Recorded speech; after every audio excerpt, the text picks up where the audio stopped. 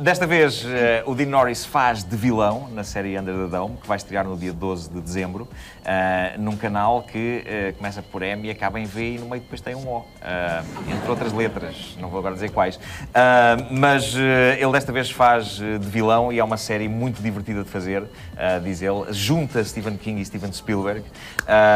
E eu agora vou pedir ajuda à Ana Bacalhau, porque eu estou muito emocionado. Ana, tu és fã do Dean Norris e do Breaking Bad e do Under the Dome. Gostas de ver séries de televisão? Eu gosto de ver séries de televisão. I'm asking if she likes to watch your TV show.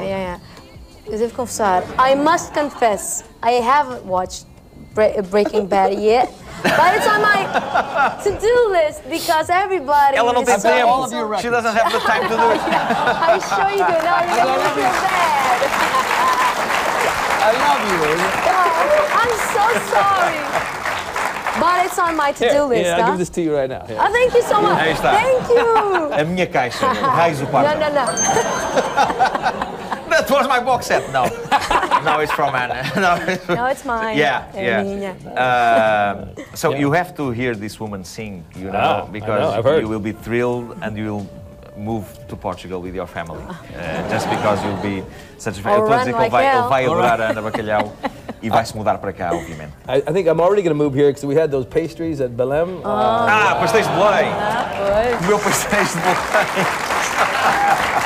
If you were better than that, God bless you. No, I can't promise. You know, this could be a really great concept for a show, you know, a kind of Breaking Bad, but instead of Blue Crystal with Belém pastries. Yeah, I agree. That'd be good. Because it's like a drug. They are addictive. They are addictive. Tragam pastéis de Belém para este homem já! I'm asking for more Belém pastries.